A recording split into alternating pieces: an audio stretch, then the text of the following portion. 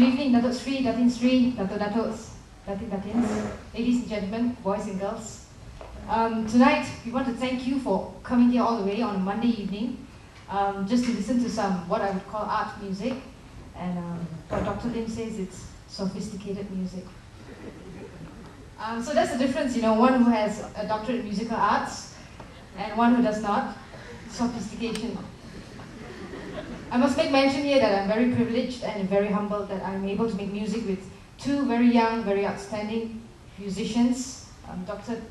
Lim and Dr. Chong. Yeah, thank you.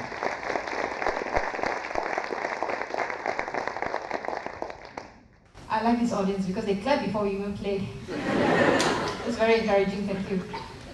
Okay, the first piece that we're going to play is by César Franck, and he was born in Belgium and lived in France since the age of 13.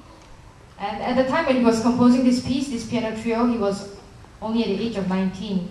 And I'm sure many of you, when you were at 19, life was probably a blank piece of paper.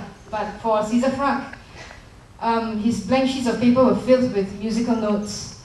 And we hope you'll enjoy this performance. Thank you very much.